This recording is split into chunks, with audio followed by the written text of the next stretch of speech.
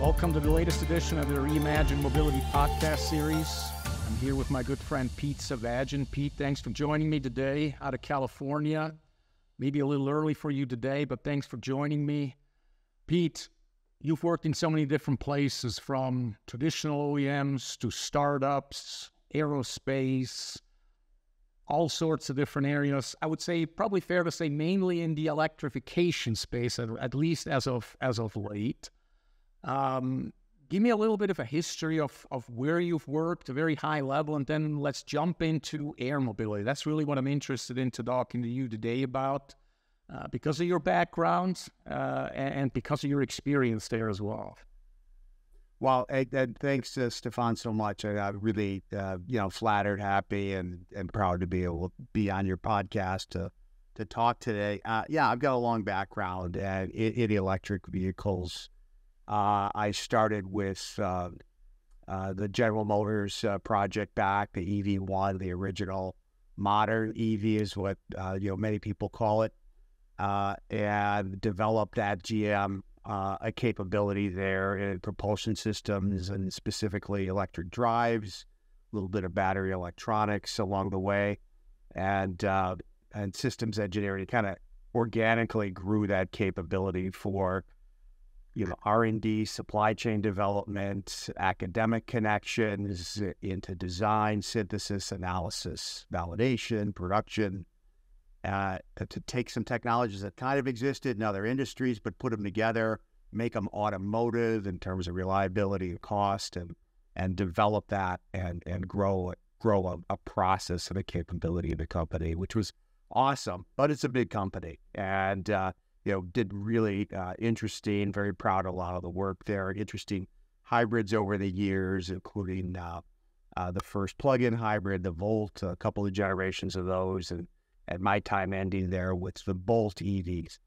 I left there and worked at a couple of different startups, like you said, a couple in the automotive space in charge of engineering, and another one very interesting that kind of leads us into today's conversation, which is a company that worked on electrified aircraft, a startup company that could see the proposition there. And it's did great work there, did some experimental certification of large hybrid electric aircraft, at least the largest at its time, which isn't really that large, but like 40-foot wingspan, 4,000-pound aircraft, hundreds of miles of range. So I know a little bit about that space, and I find it really interesting. Today, I do some consulting and advising, and one of the companies I advise is H3X, which is a electrified aircraft propulsion system company. So super high density electric motor applied to the variety of electrified aircraft. So Pete, I remember specifically today you told me you're working at a startup for electrified airplanes, right? And you were super excited, like you always are with your technology. That's what makes it always fun talking to you, because you're so passionate, besides your tremendous technical know-how. But let me get right away to the point. Why now? Why electric airplanes now? I mean, 2-3 years ago, I said, yeah, why not? And then suddenly, it looked like solid state batteries, which we talk a lot of higher energy density, safer, lighter, all the good stuff that you've probably been looking for 20 plus years, right? Working with batteries is at some point going to come. But clearly the space is not waiting. We've worked on a program with Eviation, right? An electric airplane startup as well. You working on it, so give me your perspective. Why now? What makes sense? What are the challenges, etc.? Yeah, it's timely, and why now? I think there's a couple of forces at play that where things can meet in the middle. One is CO2 and regulations surrounding that. The CO2 footprint of all the air travel today, if you do the math, and some people do that kind of thing, is somewhere between maybe 2%, 4.5% of global warming effects.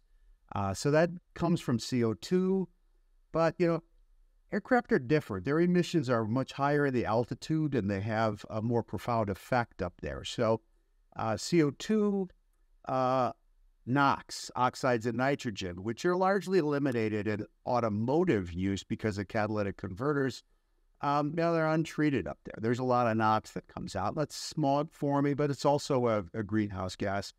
And then in addition, there's contrails, which is a more complex atmospheric effect, but apparently leads to global warming. So there's a little bit of a range up to like 4.5%. But with the mitigation of CO2 in every other industry, possible and underway, projections are by maybe if untreated, if there's no real corrective action and air travel continues to grow, by 2050, estimates are this would be about a quarter of the greenhouse gases. And so this is a tough one to mitigate. It's kind of famously in the consciousness of the maybe the more sensitive Europeans who think about CO2 more often, it seems. There's even a word in a couple of the languages of Flugskam or flight shame. It kind of came to the fore maybe 3 or 4 years ago, where people were looking for other ways to travel that weren't so CO2 intense, and aircraft, kind of intense. So it's a very visible kind of growing luxury, and it's technically really difficult. That's one factor, is this CO2 or global warming, climate change mitigation. But the other factor is opportunity. There's this thought that, air travel is super convenient for long trips, but shorter trips have become less convenient. The economics of short hop travel, the 5 hour to go, something you can almost drive 5 hours. For instance, if I want to visit my daughter in Flagstaff, Arizona, maybe that's a 7 hour drive. But by the time you chain it up, you can't fly there direct out of LA. And then you got the queuing time, you got the Uber, you got the layover. And some of those and connections are just as long as getting in a car and driving.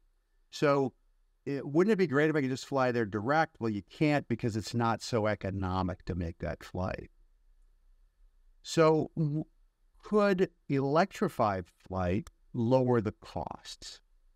Could lower energy costs? Electricity generally cheaper than aviation diesel fuel or kerosene effectively. Or the maintenance expenses. There's advantages. The maintenance expense, a big part of air travel. And would it make economical a lot of the regional short hop flights?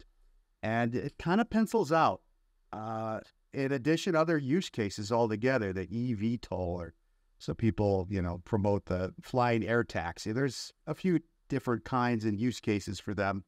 That'd be a whole nother kind of podcast. But there are some new use cases that economically look attractive if you could get an aircraft to electrified costs. Cost of fuel, cost of maintenance. You might cut the cost in half, the total operating cost of a manned flight, a piloted flight. So nothing extraordinary other than a very high energy density battery and a very high power density electric propulsion system or electric motor, and put together in an efficient aircraft. And whether that's a VTOL or whether that's a more conventional fixed wing aircraft, seems to unlock that. And so there are several startups, and there are several big companies, Airbus, and famously in the space. There's several companies that have large initiatives, billions of dollars, to develop new aircraft and the enabling technologies for them. And it's maybe leading edge technology if you compare it to automotive, but progress made nonetheless. Do you feel that the technologies we're pushing today towards in the automotive space, right? And you mentioned it, higher power density, safer, lighter, all the good stuff that we also need for aerospace. Is aerospace helping ultimately, or in the next couple of years, with their push into this electrified flying, again, as we're reimagining motion or mobility there, will it help the automotive, or will actually automotive and the push we're doing for, again, the range anxiety, right? So that you can visit your daughter in Flagstaff in one charge instead of 2 or 3. Who's pushing who? Or are we really moving in parallel and kind of every once in a while borrow from one another? Who's leading, or are we really on the same track? It's a good kind of conversation. Generally the an aircraft of any type is extra sensitive to mass. Obviously, the effective range. If you think of range anxiety in an aircraft, number one, that's real anxiety. It's not just being stopped on the side of the road. So there's more to it. It's a more serious undertaking. But an aircraft, unlike an automobile, has a major component of its range is limited by mass. In a car, mass plays a factor in rolling resistance for sure. And then when there are grades involved, it's there. But generally, in a car, mass is a smaller portion. In an aircraft, the range is entirely proportional to mass. And so you get a couple of factors in an efficient aircraft as a high battery mass fraction. So the percentage of the mass of the aircraft that can be dedicated to the battery, and a high energy density. For every kilogram of battery, you want more watt hours in there, more joules of energy. And then, of course, drag's a bigger factor because aircraft travel faster, so the aerodynamic factors are greater. And so it brings us to this kind of leading edge proposition for the core technologies of the batteries and the motors. But the fundamentals are similar. The chemistries are similar, but in the air application, for instance, the battery, a lot of people say, you need to get to somewhere around 400 watt hours per kilogram to really unlock the space. Where, battery cell, that's at a pack level. And a really good battery pack for a car today might be around 200 or in the high hundreds. My Tesla Y, I think, is probably about 170 watt hours per kilogram, a battery pack in it. And people have done better. But in that neighborhood, so somehow doubling. And, part of that through chemistry, part of it through efficient packaging gets that done. But an aircraft in the business case can probably afford a more leading edge type of battery. So you mentioned earlier, Stephan, solid state. There are several working on that. There's some chemistries that maybe don't work so well for automobiles, but might make sense in an aircraft, like lithium sulfur for some aircraft. And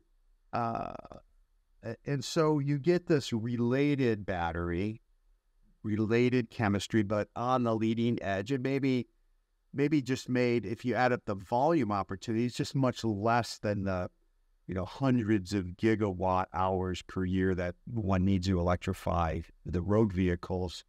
Aircraft is never going to be that size, so it's really more of a prototype or pilot scale production. But it's complementary, and it's along the way that I think road vehicles ultimately will still want to use higher energy density batteries, no question about it. But an aircraft needs to reach higher and pay more. And it's not unlike buying an engine, a combustion engine for an aircraft, cost a lot more, made in lower volumes, has some specialized features. Same kind of thing in electric motors can be considered. That company I mentioned, H3X, super high power density. So continuous over 10 kilowatts per kilogram, which just, again, is like double or more the best you would see in applications for road vehicles. It's still a motor, you'd still recognize it as such, but different kinds of materials, different kinds of cooling schemes applied, everything kind of turned up to 11, but made stable enough and testable enough to be put in an aircraft certified to be safe to carry, people. So this is the emerging business, kind of hinges on those things. And it seems to be happening. And that's really the second factor, is that technically this appears possible. And in fact, the demonstrations, every month or so, you see another demo of kind of an impressive piece of electrified air mobility. You just brought me to a question. I know in the automotive space, when we're talking to the voltage levels of the high voltage batteries, right? 400 volt is sort of the standard now. People pushing the 800 volts, and already seen in the heavy duty truck space, but also in the passenger vehicle, where we're talking about getting maybe to 1,000 or 1,200 volt, right? What is it in the aerospace? I never asked that question. So yeah, I don't know. Good question.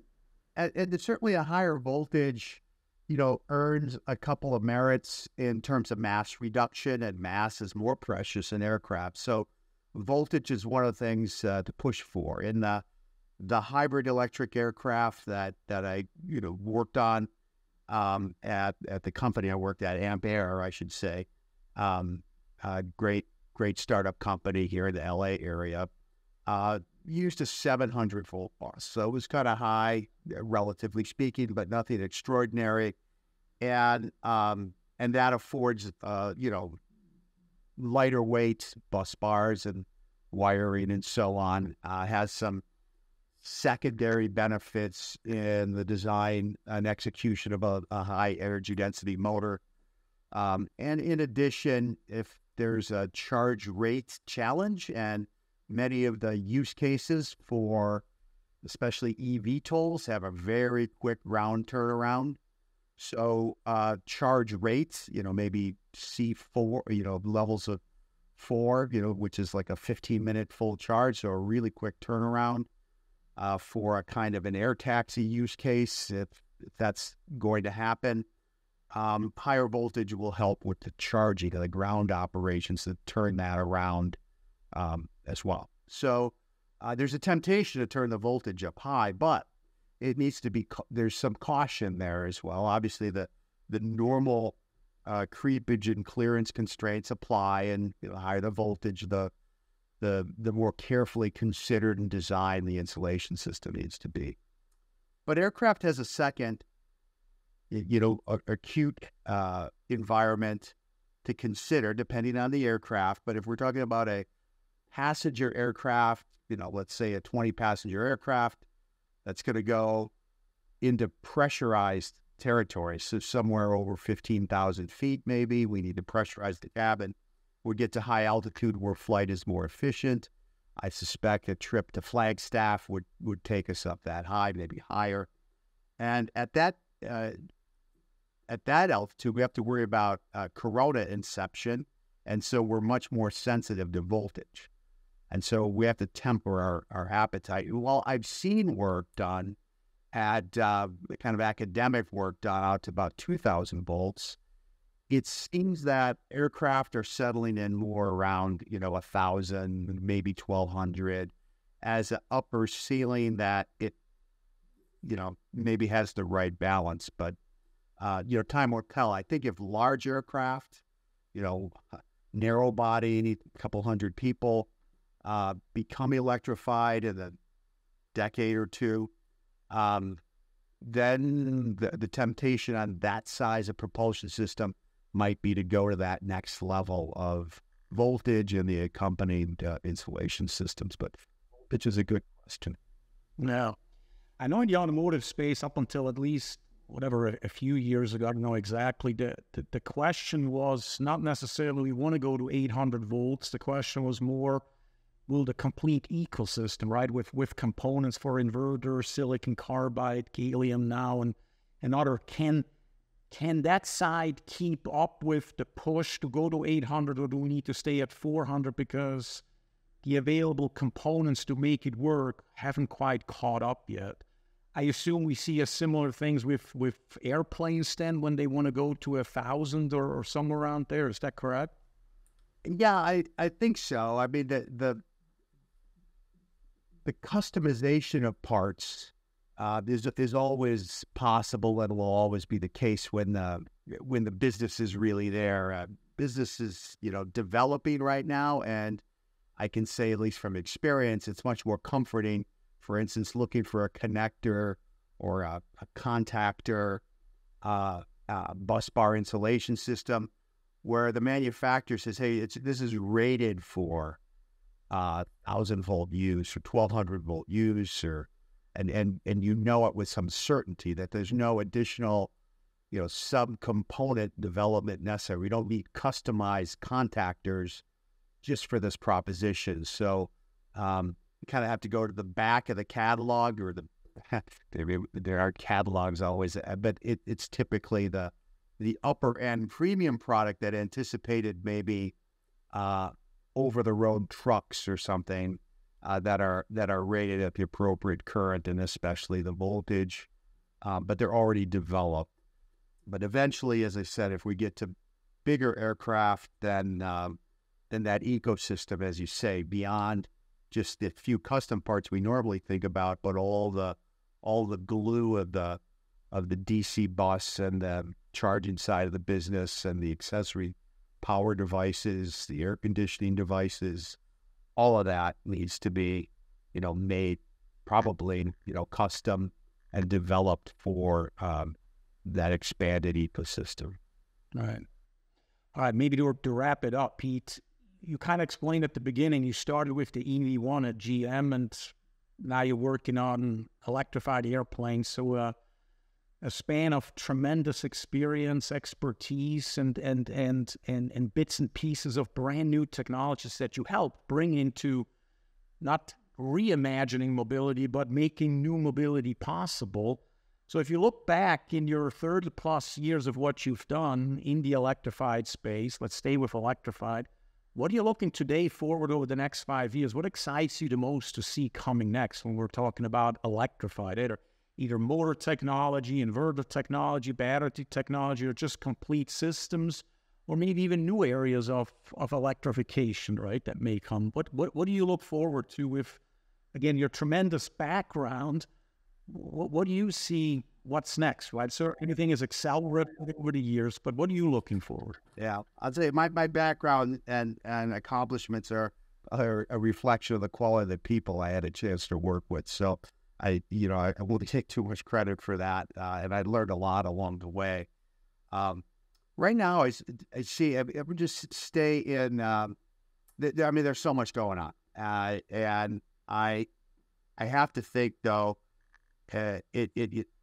The spread of mobility, electrified mobility, we talked about aircraft for several minutes, but really let's think about the more cost-sensitive, everyday type travel. And we'll leave air behind for a moment. What I'm looking forward to is this ubiquity of electric travel. Every time, in Southern California, I see people driving those one-wheel scooter, skateboard looking things, and I watch, and they're actually being used. They're recreational mostly, but I see people actually, with the backpack and headphones on, and they're going to go do work somewhere on that thing. That is their mobility. It's not for me, but it's for someone. But if we look more worldwide, it's really a cost situation. That little scooter costs like $2,000, which is not a great value to the interesting device. But scooters are used to move a whole lot of people around the world. In India and Vietnam especially, in China for sure. And those are being electrified, and there are millions of them made each year. And the cost pressure on that is super high. And that's turning over fast. And in all kinds of really pragmatic cost reductions can come from that industry and make its way into automobiles. And by the way, the cost reductions take us out of the scarce materials. There's a lot of kind of fear factor around, nickel and cobalt and rare earths. You can make perfectly great electric vehicles without any of that stuff.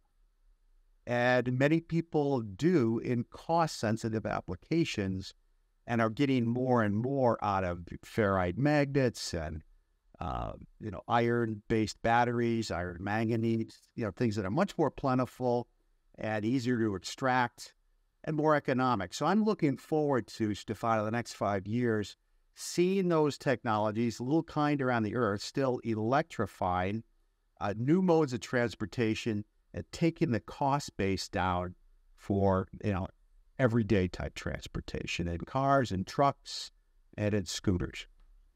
Cool. Very good. Now I got one more question. So sorry, I got to put you on the spot. I have one more question that just popped in my head. And I just want a yes or a no answer, okay?